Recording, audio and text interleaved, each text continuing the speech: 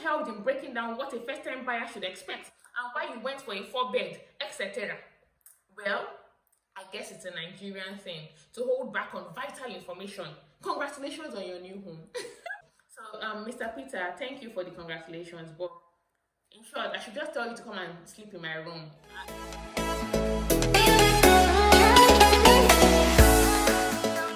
Hi guys, welcome to my channel. My name is Laju and I share videos on my life in the UK, living in the UK, and anything that helps you guys really. So yeah, today I'll be answering all your questions about buying a house in the UK. I came ready, I came prepared, guys. Like, I have printed off all the questions and I hope I answer everything.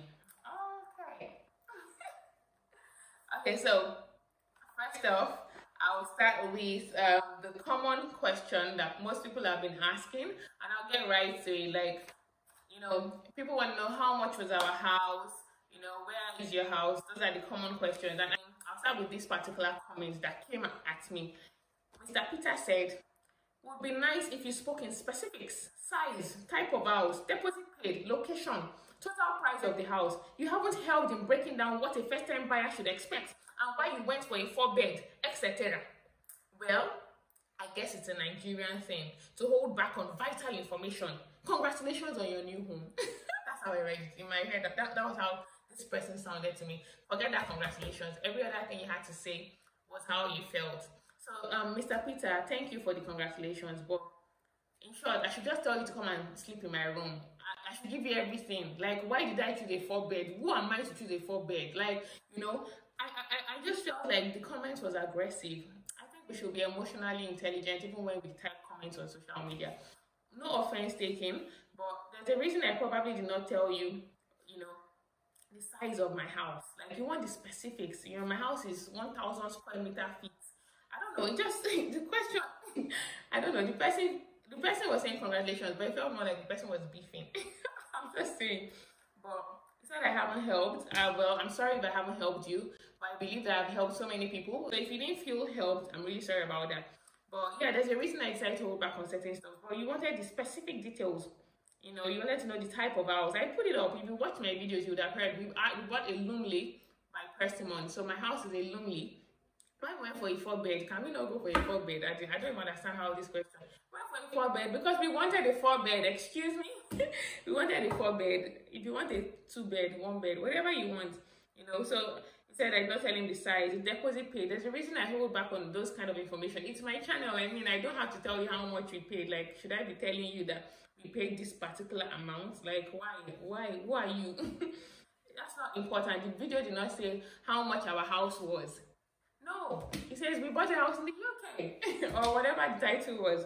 So yeah, it's not a Nigerian thing, it's a personal thing. I think when you have Mr. Peter, start your YouTube and, you know, tell us everything. You know, tell us the color of your floor, tell us the color of your ceiling, whatever. It's okay. I'm not Kardashian, I'm not a Kardashian. I want to hold on to some things. It's not a Nigerian thing, it's a Laju thing.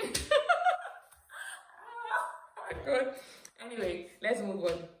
Okay, so I and my wife just came into the UK about 6 months ago. It's our very strong desire to buy a house as soon as possible. Of course, the money never day, but there's no harm in gathering information and inspiration. Now, well done. Congratulations on getting to the UK. Come to the UK. Welcome to the UK. And yeah, it's good to get information. So that's not a question. So yeah, welcome to the UK. You know, find all the information that you need as much as possible. And so the next question says, do you need to pay for the solicitor's services? Yes, you do. They are not free. The mortgage advisors, as I said, they were, you know, free, but solicitors aren't. You have to pay. You have to pay them. Their fee comes, you know, they will send everything you pay with the house, so it's not like you're paying them separately. So when you were raising the money, if your house was like maybe 15,000, your deposit was 15,000, the solicitors may charge, you know, another 2,000 or something like that, around that range. So yeah, you will need to pay them. Your story was amazing. The Lord bless your family. How does one register to buy a house? I'm currently based in London. Any vital information will be appreciated. Thank you. Okay, so you don't register to buy a house. I know you're in London, but you don't need to register. If you want to buy a house, you can just buy a house. You don't need to register your details. Nobody needs that information. You're not buying anything online. It's a house. So yeah, I hope that helps. I just stumbled on this video, girl. Slow down. You made watching it feel like taking a medical exam. Sorry, sir, Mr. Kelvin. See, I know what you mean. Like medical school, like you know how steeplechase, you're just running and trying to answer all the questions as fast as possible. But I'm sorry and I'm not sorry, but my brain thinks very fast, and I just try to catch up with my brain. Like I am a very, very smart and intelligent lady, and I think fast, I talk fast. I try to process my thoughts and slow down. Sorry about that, but you can reduce the speed of your YouTube as well. I think you can put it at ×1 or -1. I don't know. These days, everybody wants to listen to videos fast, podcasts fast. So if the person you're watching is talking fast, I think it should be an advantage, not a disadvantage. Because who has time? Anyway, that's just by the way. I just really like that one and I wanted to share because I know I talk fast. How much was the mortgage? Please DM me to have an idea. So yes, like I said, there's a reason I'm not sharing that. What I'm gonna do, because I have a couple of people asking this question: how did you buy the house? I want to buy a house. I'm living in Nigeria. Okay, so that's not the same question, but I have a couple like that. So about the price of the mortgage, the price we bought our house last year. Now it's almost a year, guys. It's almost a whole year. A whole year. So the price we bought our house, if I tell you that price, I would be lying to you guys because it's not the same price now. Even like a month after, the price had changed. But Lumley by Persimmon, we're going to check how much a Lumley house is in a bit. So let's do a quick search of Lumley on the Persimmon website and see what the price is going for right now. So this is one in Suffolk area. That's towards East Anglia. That's closer to London. This is 315 to 320. And let me just check Birmingham area, the West Midlands, if I'll find any Lumley houses. Let's have an idea of how much the houses are now. So I can't see any Lumley here, but they have some other options here. This is Olive Fields, 240 to 450. So I hope that helps, really. So for those asking for the price range, I hope this, gives you an idea of what to expect and what to prepare for. So you're looking at 200 to 500K. So the person that said, how did you buy a house? I want to buy, I'm not sure, I'm living in Nigeria or I'm leaving Nigeria. I'm not sure what that is. But if you are just coming to the UK and you want to buy a house, I think my advice to you would be, take it easy, don't rush, You're just coming into a new country. Buying a house is a permanent thing. So you want to, first get into the country. Where do you want to settle? You may come into London and you find you don't want to live in London. You may come into Birmingham and you don't want to live in Birmingham. So you need to first know where you want to settle. If you want to settle in a city, in a town, what you want. If you just get there and you buy a house, it may not really be the best decision. You may get there, you don't now like the community, they don't have good schools. So there's some things that you really need to consider before you make. It's a big decision. So it does take time to just decide, and then you go ahead and buy. If you are in a place, if you've rented in a place for a while, you've looked around, you probably have started driving, you know where is where, and then you can say, okay, I want to buy this house. So that would be my advice, that don't just rush to buy a house, because buying a house feels like using a biro to write. Biro is permanent, like it has a sense of permanence, but when you use a pencil, like when you rent, you can always erase and say, we are done in this house, let's rent another place. But when you buy a house, it's your house. You can always sell, but it's also a big decision to sell. I'm just saying that. Then, wow, congratulations to you and your family. Please, how did you manage your daughter while you and your husband worked back to back? I love this question because it's the truth. It's the reality of life. Like, childcare is an issue in the UK. Everyone knows that, even abroad generally. So childcare was an issue.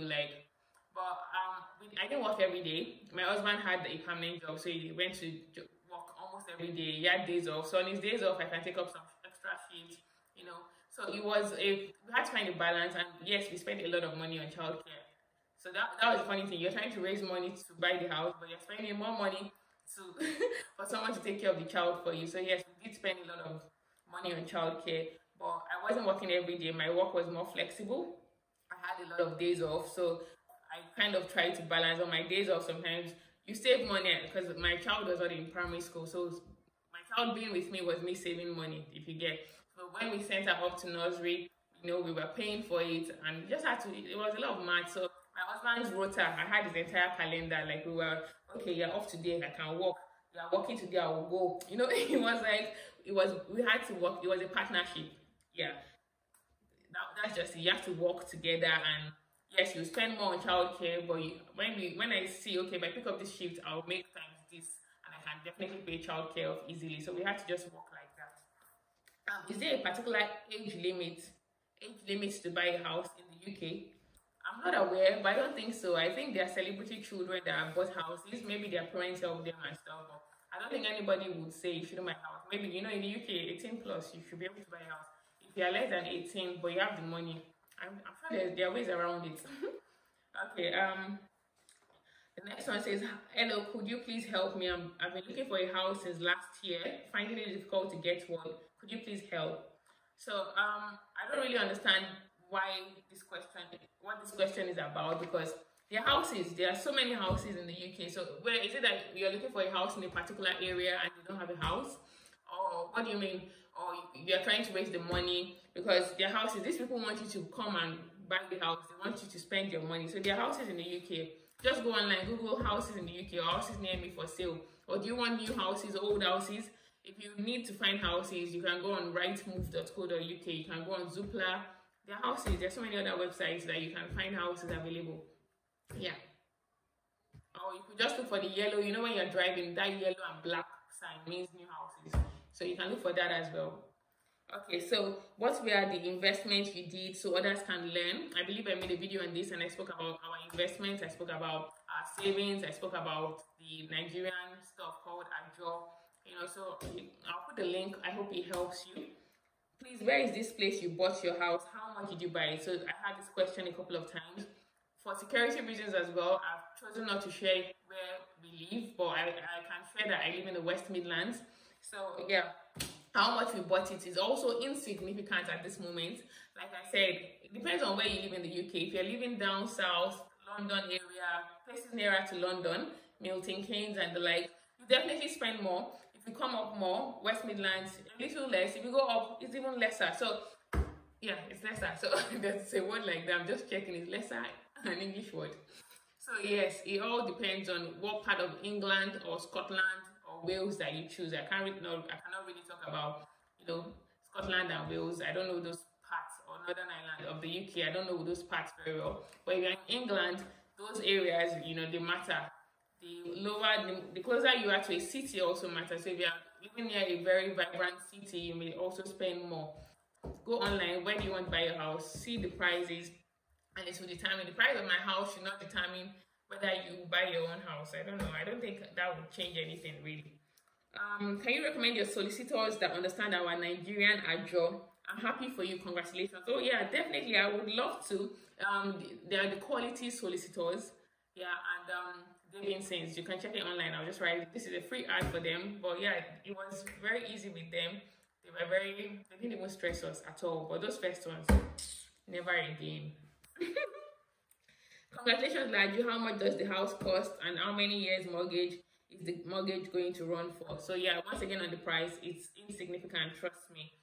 We bought our house and all. And how many years is the mortgage running for? I believe our mortgage is for 35 years. Yeah, it's a long time. I'll probably be how old? Come on, man. Somebody go down hold though.